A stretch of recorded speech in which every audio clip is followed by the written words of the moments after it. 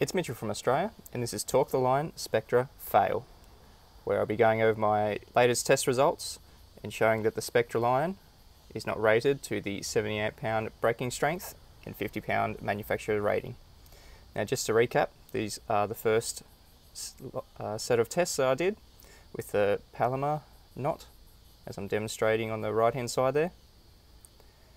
This was recommended to me by the supplier of the line, but later proved that this was not suitable for what I was doing, as it forced the Spectra to cut in on itself and break at the knot.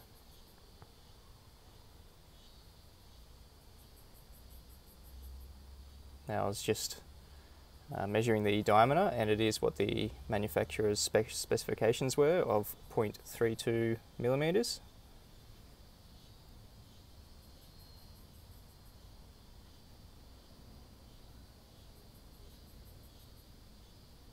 Now that first test only got to about 30 pounds before it snapped. This test only got to about 18 pounds, maybe a bit more. And this is all with the same setup, these three tests here. And that got to just under 30 pounds. Now these four tests here are just some of the probably 10 or 12 that I did with this setup before I went back to the manufacturer, and he recommended that I prove and calibrate my dynamometer.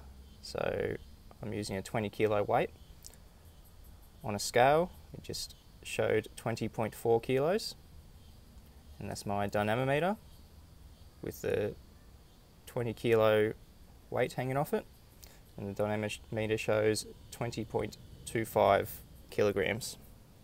So it's reasonably accurate for what I need. Now this is in kilograms, not in pounds, but this dynamometer measures in kilograms, pounds and newtons. Now this is the second attachment method.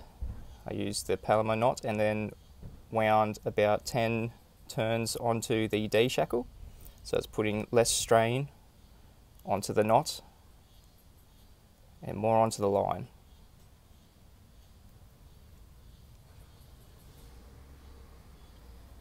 But as you'll see in these next few tests, it still proved that the Spectra, or the attachment method,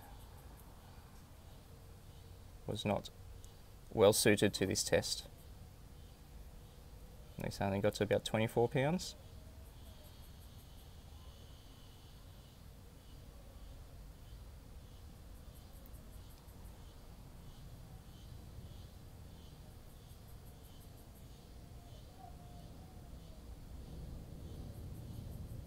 Again, around about 24 pounds.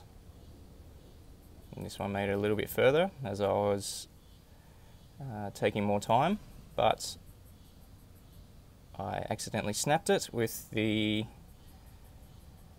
calipers when I was measuring the diameter of the line.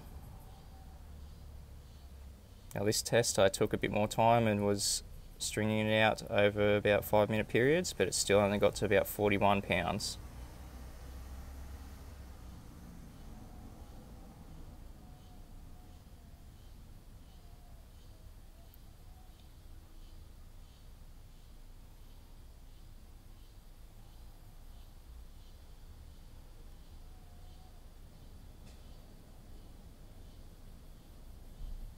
This test again only getting about 25 pounds.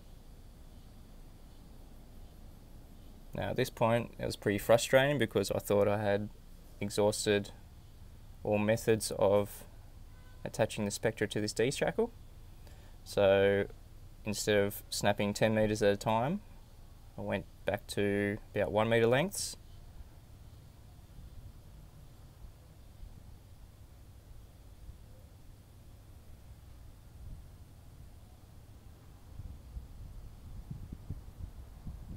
And this is one of the videos that I sent to the supplier to show him that I wasn't getting anywhere near the tension that I was needed.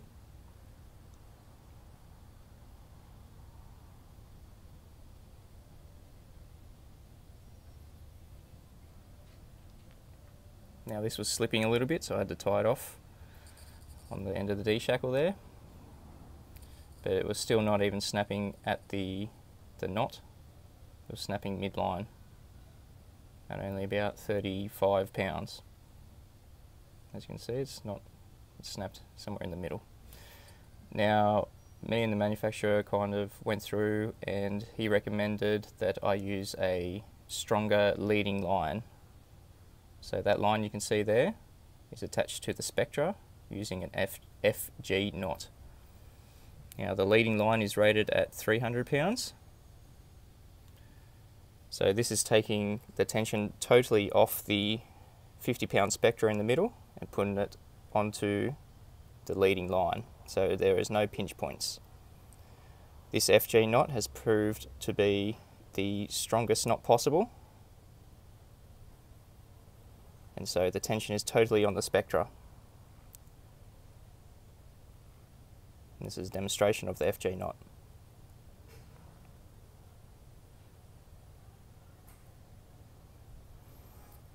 Just doing a pull test there to finish it off.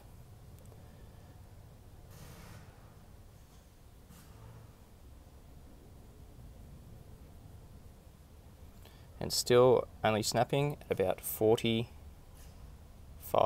pounds.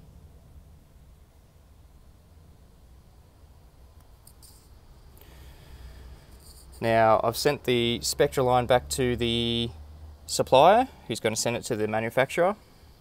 They're going to test it on their line testing machine, and when they prove it is faulty, they've said they will issue me a full refund. Now I will be getting in contact with all the donors who donated for this line, because it is crowd-funded.